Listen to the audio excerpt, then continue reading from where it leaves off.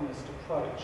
What the Venice Biennale actually did is talked about a showcase, and ironically they modelled it on the trade fair concept, which was very, very big in terms of industry back in the 19th century. So places like the Crystal Palace. Even Rodin ended up adopting that kind of entrepreneurial approach when he was presenting his work at those times. So this event, the Venice Biennale, happened fortuitously as an anniversary gift to King Alberto and Queen Margherita of Savoy as a kind of a gesture for their wedding anniversary, something that the Venice municipality put on for them. It was really interesting because, again, this aligns with this concept of the merchant class. I mean, it's quite ironic that I now live in Singapore, which is kind of like the logistics capital of the world. But going back in time, that's the role that Venice played, being on the spice route and being at that kind of junction where many cultures came together and gave them an opportunity to rethink who they were, to actually be eclectic in that architectural setting that they were presented. And in a way, it's kind of very much like the arts. It's almost a charade. It's almost a veneer. I mean, Venice is a floating island. I mean, its stability is really with what it's brought in from outside, not with what it starts off with, which is the antithesis to Australia, if we're thinking about that as another filter. You know, here we are a land mass that is so rich in resources. Places like Venice and Singapore are the opposite. They have to invest in innovation and their people to really make a difference. So the idea of the art market being part of this initial concept of setting up the Biennale is really important. And what they wanted to do was they wanted to measure their success. Number of artists, number of sales, number of countries that were coming in. And of course this has all been recorded over many, many years.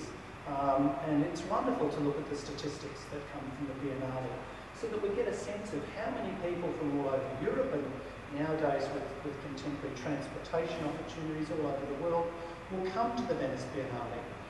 When I had opportunities, I used to do the vernissage, which is the two-day preview before the Biennale happened. Well, you know, one year there were 6,000 journalists. We were all just fighting to get in to get our stories filed before the Biennale started. And, you know, 6,000 journalists can make a hell of a mess in terms of looking at art and getting the ideas and trying to find the best pieces.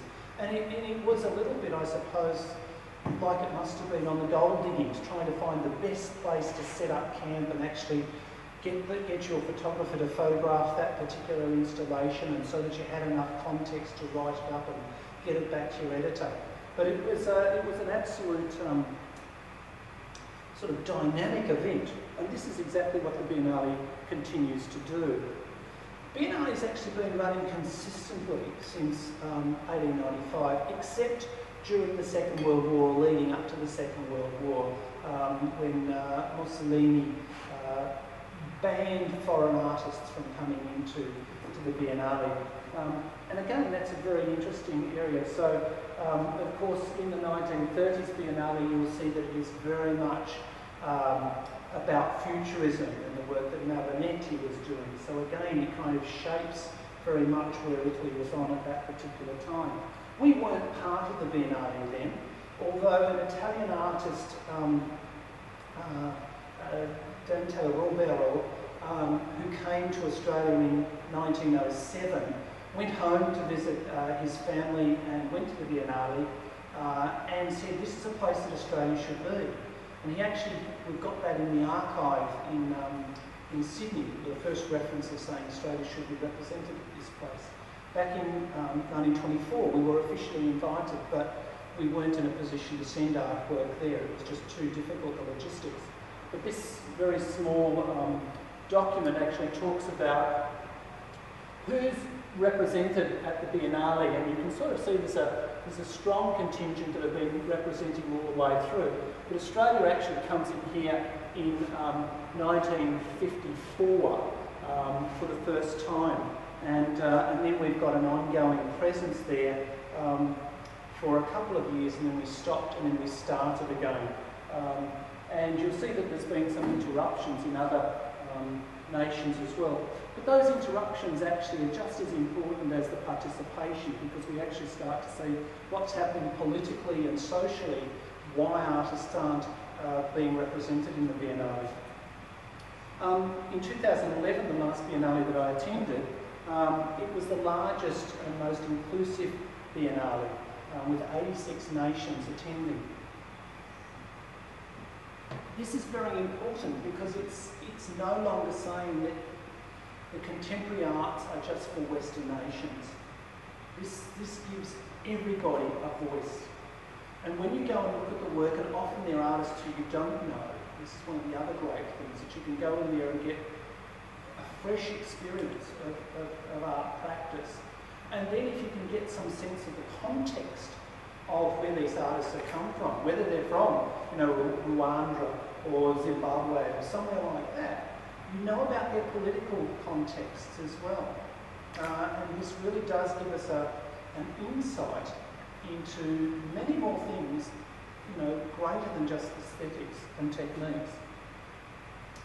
Australia, as I said, has a proud history of over 60 years, but there are some interruptions. After the 58 exhibition, there was a 20-year hiatus, and that was largely because of Robert Menzies, who was the arts minister in that particular political regime. And it's interesting that 78 is actually partly to do with the Australian Council, because the Venice Biennale only represents artists that are acknowledged by national authorities. So you can't just exhibit at the Venice Biennale because you'd like to. It's done by national invitation. We also missed 84 again, and this is largely because of our P problem, the pavilions, which I'll talk about in a moment. And some of you might have noticed in the Australian Today or The Age, there is talk of the new pavilion that Dean Cork and Marshall are designing for the 2015 Biennale. But basically from Iman Stillers onward, we've had consistent representation. And what this does is it really gives us this wonderful view of what Australia thought about itself, what it thought about big issues. Look at the inclusion of Indigenous names. Look at the balance of, males back up here, and then we get Rosalie, and then all of a sudden we start to see gender balance coming through.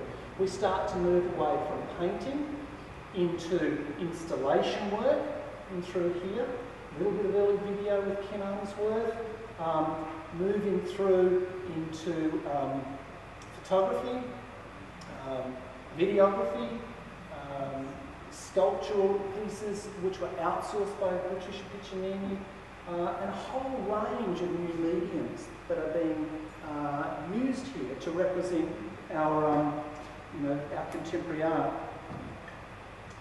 This was actually the letter. It was one of the great privileges, I suppose, about doing a PhD, and I know some of you doing PhDs here, but being able to find a project that you can just immerse yourself into. I mean, it's an indulgence, and you obviously need to have a supportive wife and supportive bosses and all of those things to do this, but being able to go through the archives in Venice and to pick out letters that were written in 1924 inviting Australia here, to pick out an ink fountain pen written letter by Sidney Nolan talking to the commissioner about would he please post his lens cap back from his camera because he left it on his desk when he was having a cup of coffee discussing the UNESCO prize. And these sorts of beautiful things that allow you to really get underneath the art world, to actually start to feel something about what it is to be an artist, not just about the paintings and the sculptures and those things,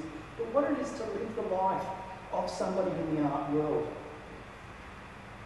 So this is really our first representation, and this was of course the Menzies cabinet. Menzies assumed the role of Minister for the Arts, simply because he was a great art collector. Beautiful works in his collection.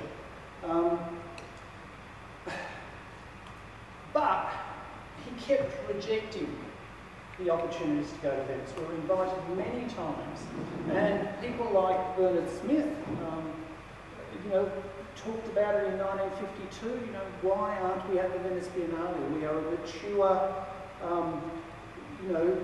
country now. We have the ability to send work there, and gradually contemporary artists raised hell and said to Menzies, look, we've got to represent ourselves. If we're a significant country in the world, we need to present. I remember showing this to Bernard one day, and he said, I've completely forgotten I wrote that, which was really interesting. Even these snapshots of Rialto, every year they've had a new banner that goes across the bridge that talks about the Biennale. Great insights into that particular history. Because Australia was invited into the Biennale fairly late, we hadn't built a pavilion or a space to actually represent our work.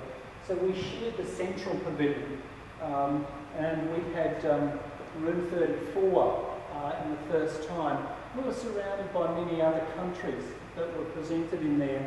And eventually in '58 we were given the porch area, which was a fenced-in section through here with Ken Unsworth, John Davis, Robert Owen and then John Davis in that section there. But the first few exhibitions were actually fairly contemporary works from Australia. So Drysdale, Dobell and Sid Nolan had some work in Europe at the British Council, and we moved some of those pieces into Venice to actually get our first representation in '54. Now it's interesting because this is contemporaneous, so this is the French pavilion, and you can see that there is a sense of very modern work being presented there as well. In '56 Albert Tucker was in Europe and he presented a few works in an independent show, but then in '59 Robert Menzies decided this was a great opportunity to really show how good Australia was in the arts. And this is what we showed.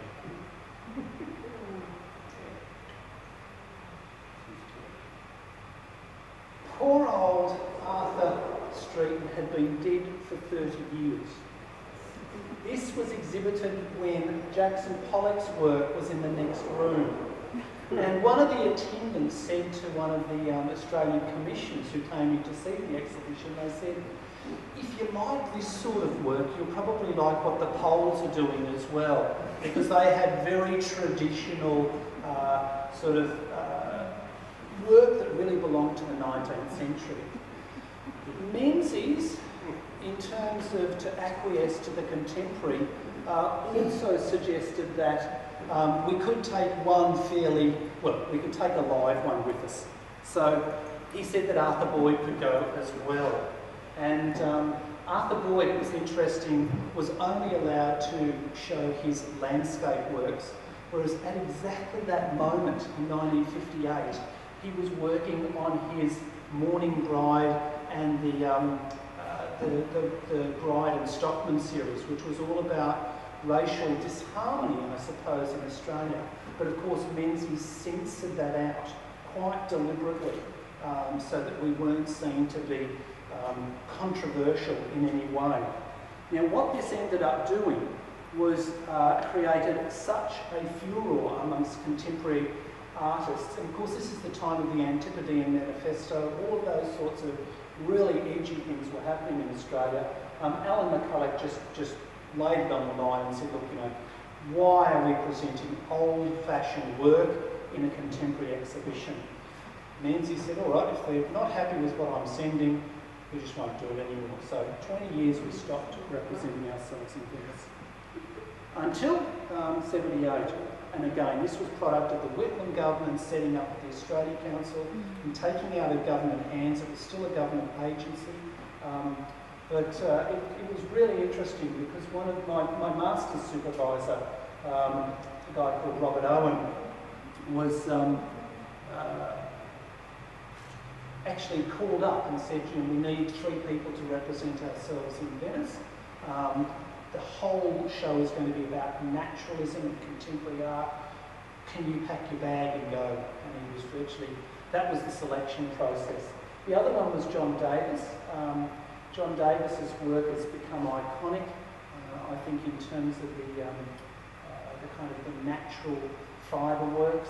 He kind of hybridised between contemporary sculpture, which was largely about plastics and acrylics at the time, and reverted back to the tracker art concept and created these wonderful installations which have become iconic artworks. This is Robert Owen's work. Robert Owen actually worked a little bit with Joseph Beuys when he was in London in the early 70s. And Ken Unsworth's work has become quite iconic too. So we're actually looking at great selections of work in 78. This is where it was exhibited in the porch. The next exhibition was in 80 with Kevin Mortensen, who was arrested for being naked in the Biennale. Mike Parr's a significant Australian artist today, highly conceptual. And Tony Coling, who's just a naughty boy. I think Tony did everything to be mischievous. This is, of course, one of his great works called An Australian Native Plantation with Jackies and Jill Aboriginal gnomes out in front of the porch. He also picked up on Doug Anthony and Malcolm Fraser's yellow cake debacle, I suppose, with selling uranium to France back in 78. And he was also naughty enough to set up a vending stand where he was selling or giving away Vegemite sandwiches. This is before Men at Work did their great song. And he was also banned for selling food which wasn't sanctioned by the vendors. So we had enormous controversy in 80. Then, of course, we had Peter Booth, famous artist, and that wonderful suite of very rich paintings that Peter Booth produced in the early 80s was all shown at Venice. This was in a temporary pavilion, and in fact there was a bomb blast in Venice, and actually it blew some of the works off the wall. Now these are priceless works nowadays. I mean, these are some of the great works of Australian art. And Rosalie Gascoigne is the other one who exhibited. Rosalie started making art in her late 50s, and absolutely wonderful correspondence. I was able to go through all of her correspondence after she passed away. Martin Gascoigne, her son, was able to pull out all of the letters about how she burst an eardrum on the plane going over there, how there was a fiasco and the venues weren't right, and all of these things. But Rosalie Gascoigne, again, particularly these sorts of installations, have become absolute standouts of the art of the 1980s. 84 we didn't exhibit, there was no space for Australia. 86 we moved into the Arsenale, and Imans Tillers, who was at the height of his work, working on reproductions of contemporary artworks on these small panels, were shown. And in fact, a number of the German artists, because we also had Bachelet and Kiefer, those artists were also exhibited, and they were astounded to see that their work was being appropriated by this Australian Latvian artist at that particular time. Finally, we in 1998 stood up and said we will now purchase a pavilion, and the Hawke-Keating government found some funding, but the space in Venice was only available if they could set up this pavilion in 1 year. Phillips Cox, who was the head of the Design Council, was able to cobbled together a design very quickly. And 4 weeks before the Venice Biennale started, where they were going to show the work of Arthur Boyd, they sent over a prefabricated pavilion that was designed by Cox, using a lot of the technology that had been used in the Darling Harbour project that he worked on. Unfortunately, one of the pallets disappeared. They had bad weather, and ultimately the pavilion wasn't ready for the opening of the Biennale. It didn't have any windows in it. We actually had Arthur Boyd's priceless encaustic works sitting in Venice in humidity with no windows, flapping on the wall, waiting for the opening, and then of course the works were covered in plastic and put into a storeroom where insect infestation colonised some of the encaustic paintings. Marvellous stories. Again, the Commissioner Grazia Gunn wrote many of these in her diary, and I was able to find all of her diaries because they had been stored at the State Library after the AETA files had been taken away from the Australia Council. So there's lots of stories within stories. So poor old Arthur Boyd was criticised when he exhibited in 58, and then of course his work wasn't really even shown in 88. But eventually the building was completed, the windows were put in, the air conditioning was set up, and I think we actually made our final really big, bold statement as a nation by representing Indigenous people in the Biennale. The work of Rover Thomas was exceptional, and the other work was the work of Trevor Nichols, who was a contemporary trained artist working out of Adelaide with his Machine Time, Dream Time, spiritual figures. These works were really celebrated. It's interesting that when I was also doing some research into this, I found that in terms of the artists' fees, out of all of the Biennales, Rover and Trevor got the least. I think they got a $600 total per day, which is just appalling when we think about how we actually represent these artists who are at the height of their careers, and of course have been collected in national collections all over the world. Jenny Watson followed up in 1993. There was a 1-year gap because they wanted to align the Biennale to align with 1995 to get a centenary, because we'd moved 1 year out during the Second World War. Jenny Watson's work was probably the most curatorially challenging work, because she actually really thought about museology. You can see that the works were hung outside the normal traditions, and of course the work and the sort of the plaque next to it were the works as well. So it was a very interesting work. This was called Veils and False Tales. Robert Hughes, in his inimitable style, talked about her work as being eligible for a new prize. In Venice, there is a thing called the Golden Lion, and that's the work that the best piece of work in the exhibition is given. Robert Hughes coined a new prize called the Leaden Ass, and he was going to award this to poor old Jenny, who, is still smarting about that work. Very interesting works though. And of course a very strong feminist statement. So we just had Indigenous work and then we have feminist work coming through.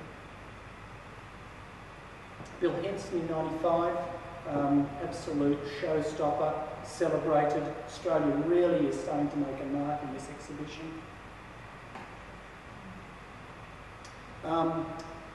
97, Fluent, a truly curated show by Hetty Perkins and Bronwyn Croft, two great Indigenous curators, created an absolute storm with the work of Emily Nawaring, whose work has become so important in terms of contemporary art. Here was this 90-year-old woman who had painted in the last 10 years of her life and captured so much of her tradition in these evocative works that really was celebrations in the Biennale.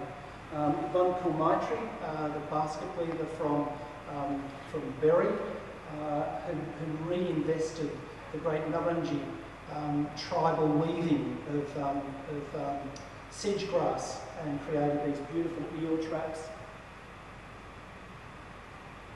And Judy Watson, who's continued to be a significant player in contemporary art, had a series of works and a performance by Stephen Page from Mangara was also presented there. 99 was Howard Arkley, his last major exhibition before he OD'd when he got back.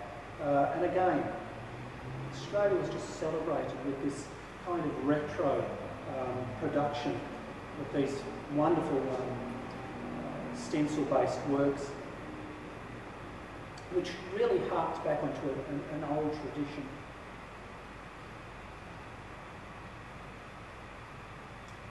Our first real effort to look at installation video works with Lyndall Jones, Deepwater Aqua Profunda.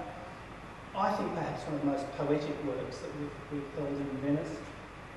This was a small, I remember interviewing Lyndall and she said, you know, this is a plasma screen, Stephen, and it's $6,000, you know. A plasma screen back in 2001 was gold, and it was only that big sort of thing. And of course she had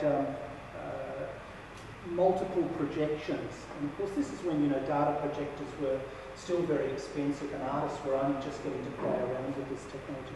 This was beautiful because it was actually lots of images, video images of water taken out of a vaporetto and also out of a Sydney ferry. So she was trying to bring Sydney and Venice together, and what happened is she'd have this water washing over the three screens, and eventually there would be an alignment coming up to a pier, and of course there would be these lines of the horizon moving, and all of a sudden there'd be this beautiful alignment, and you just felt, and it was just the sort of really poetic, toned down contemporary artwork. I really praised this work in a review, and a couple of people said, oh, you're far too generous, and I said, well, did you actually look at the work? Did you spend any time with it? I said, no, you just passed on. So, and I think that's the thing, that you need to immerse yourself in these works and really try and get something out of them. Piccinini's work was a huge shock over there too. People loved it.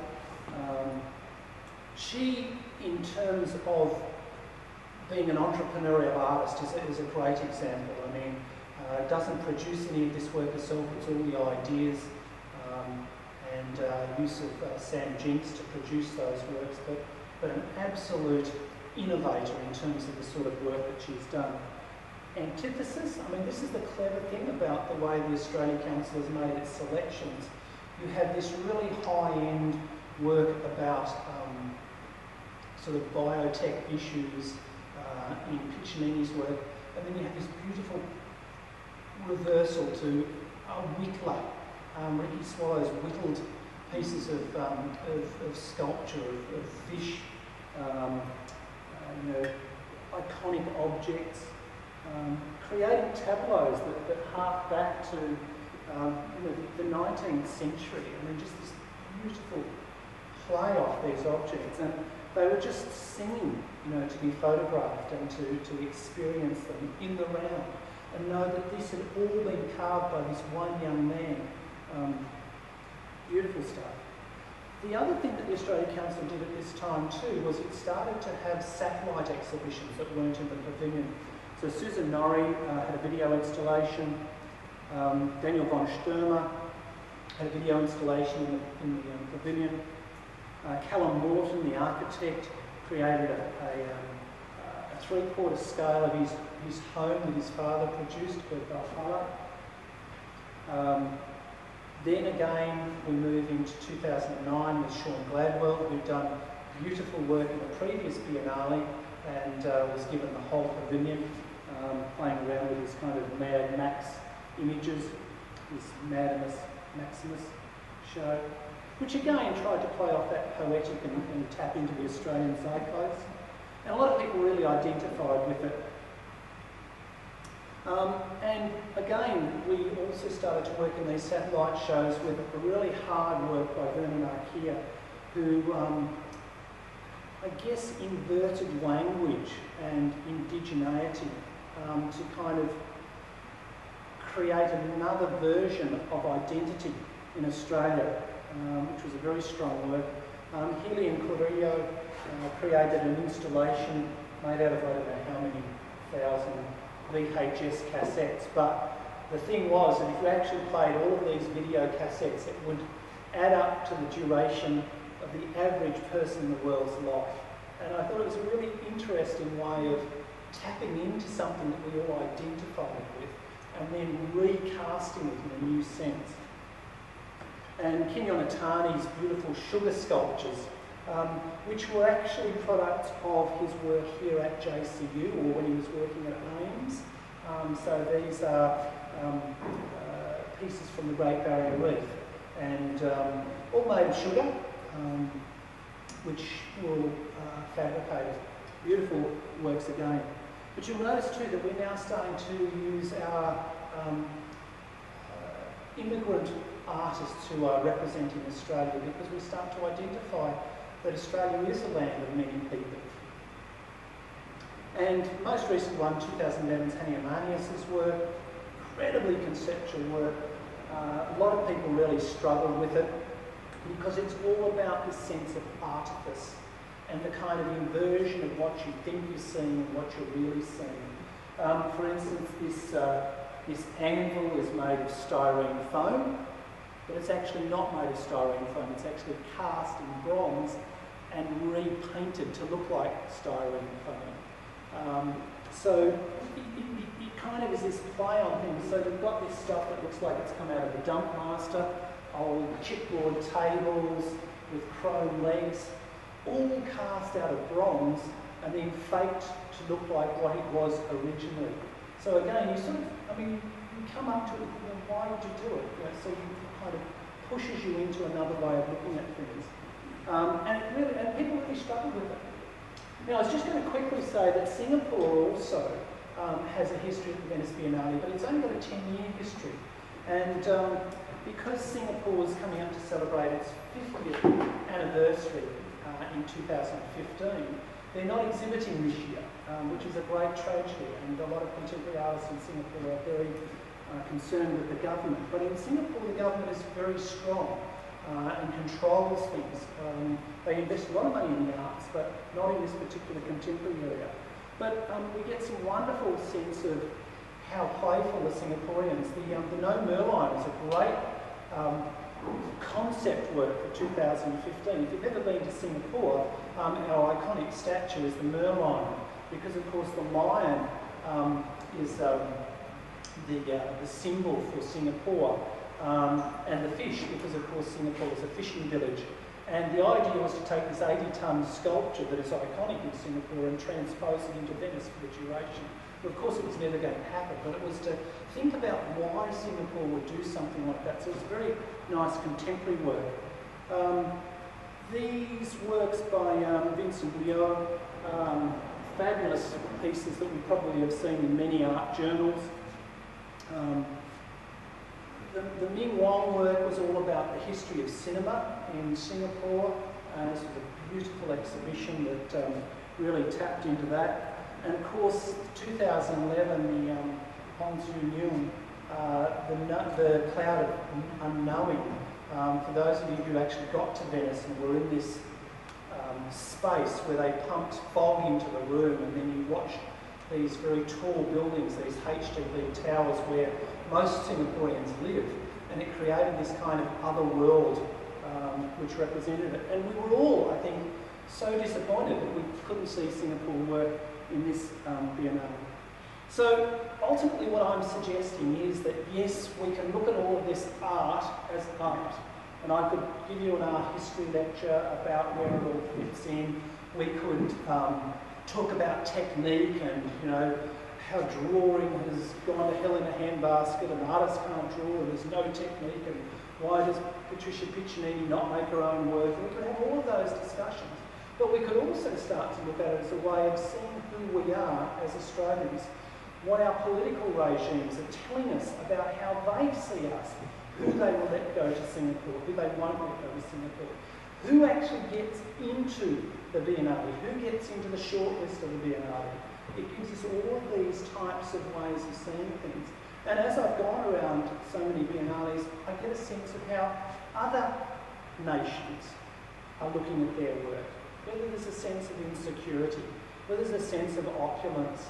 I know that looking at the American pavilion is often a great sort of touchstone to sort of see how things are going. You know, at the height of the GFC, they had an inverted tank, an army tank, upside down, where they had somebody running on a treadmill that drove the tracks on this tank. You saw what a banal kind of exhibition, just talk at the height of a kind of a global depression that's about to hit. So it does give us this other filter. We've got so many statistics now about using a kind of art metrics to measure how successful economies are going, you know, the art index. And this is a fascinating other side of economics. The other thing is to think about art as a composite indicator. It does allow us to put a number of quite disparate pieces of data together to actually look at things from a new perspective. And I do think there's a lot of room for theorists in the arts to actually recast where the arts actually fit in terms of the future. As I said, I think Australia is now stepping up to the mark. We have cemented our place by having a pavilion, which was a temporary pavilion, but now we're actually going to have our own pavilion. It's going to be the white cube, which is the traditional viewing space in modernity, inside the black exterior cube. So there's a real play on words that's going to be part of Denton Marshall's work, which I think will be very exciting to see. And apparently they've got the $6 million largely through philanthropy, which now also aligns us with much of the rest of the world, that it's not just functional budgeting system, but actually it engages with real people, people who have a love of the arts, people who have a love of the sciences, people who have a love of the economy, and people are now starting to see the arts as being, you know, an integrated part of who we are, not as a kind of extraneous thing that elite people engaged with. So for 2013, Simran Gill is actually going to be representing Australia. And the great thing is that Simran was actually born in Singapore, so I sort of feel a bit of Singapore is going to be presented there. Simran's got a great tradition of work. She's exhibited in many international exhibitions, including Documenta, and I think that she'll certainly create a great show there in Venice this year. I suppose this just brings me back to the start of why I was so interested in art as a kid. It uses a different lens. I've always perhaps felt a little bit on the margins, not seeing things the way everybody else does. But I guess what it's about is seeing something and then articulating it. Peter and myself were having a quiet glass of wine over dinner a week or two ago, and we were saying how important it is for artists to stop making art and to actually start talking about it, and even better still, writing about it, because there is a sense of cognitive process that actually happens when you can articulate what it is that you're doing. When you look back on a body of work, when you put up a show and you think, yeah, there's 12 months or there's 18 months of work that you actually can see in context. I think about Jenny Hock's work. I saw her show a couple of weeks ago, and I thought, yeah, this is a great opportunity to actually sit back and look at, you know, a whole lot of images about Townsville and, outside of Townsville, and about painting and about a whole lot of those sorts of things. The paintings do great works, and people can buy the paintings, they can look at the paintings and stuff, but what is it that we think? And I know that Jenny's interested in research.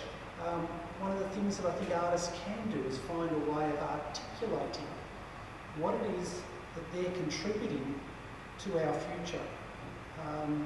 The whole notion of creating new knowledge, and that new knowledge is of course always within us. I mean, we take the time, we spend the time in the studio, we put the work together, but often it can't go any further than just to be purchased by somebody and to have that conversation. So I would really urge those of you that feel up to it to actually start to articulate, and to also do that collaboratively with your friends, you know, to actually put down some words, write a page about somebody else's show, get it into a journal. I mean, you know, Jeanette actually, you know, with the art days that we used to have, you know, had an opportunity where people could put out those things. I know you can blog it, you can do all sorts of things, but send it to art days. Send it to art days. You know, these are the sorts of things that will get us noticed.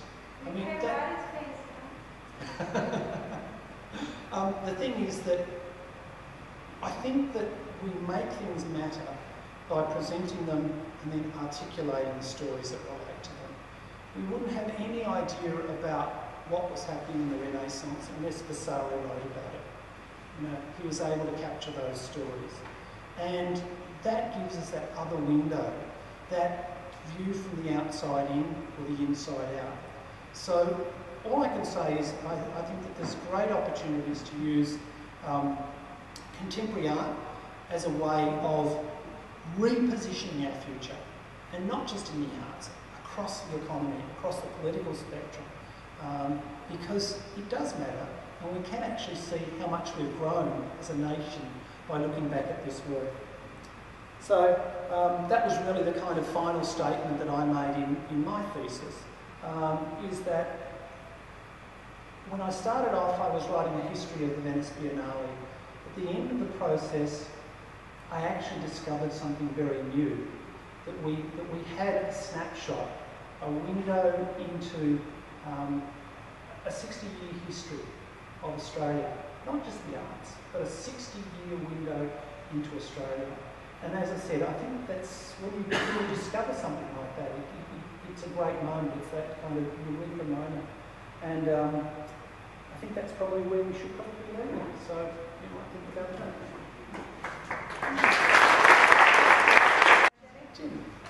I'm just curious, the Biennale is obviously the biennial event in terms of art, but in terms of Venice and the concept of driving all those other forms of art, theatre, cinema, music, dance, you don't see that in Australia. Do you think there's an opportunity for a community to take something like that up and fashion possibly a festival every couple of years around that whole concept? Yeah, look, I think that in a way Venice becomes the most pervasive arts festival city in the world. Adelaide's also done it. I mean, I think Adelaide has that grand tradition too. But as I said at the start, it's a bit like Singapore. Venice has nothing. I mean, it's a floating city. It's got absolutely nothing except the fact that it's been eclectic and it's sucked in the good from the people that are sailing by. And eventually what they were able to do is say, well, let's celebrate things that are really important, such as contemporary art or contemporary film, you know, with the great festival at the Lido, or whether it's the architecture Biennale and those things. And what they've got is the opportunity to draw people in to such a great venue city. We probably need to recognise the places where we do it, because I think the last decade and a half in Australia, everybody's wanted to get festival status. And certainly the Australia Council encouraged that. But maybe not every country town, every country city needs to have an art festival which is a mirror of the other art festival. You know, we do one like Cairns does one like Mildura does one like you know, somebody else. I mean, we have to find what's distinct about us. Things like Strata Ephemera, I think, was a great example of us really tapping into something. The Chamber Festival is a brilliant example. Yeah, you know, Charters, Towers, Country and Music, I mean, that's a great festival. You know, I think what we've got to do is work out what it is that we do really, really well, and that's our point of difference. And then market like hell and get the whole community behind it so that we've got champions. Because that's really how the Venice Biennale started. That's how Casal Documenta started. You need one person who's really, really passionate and able to galvanise a community.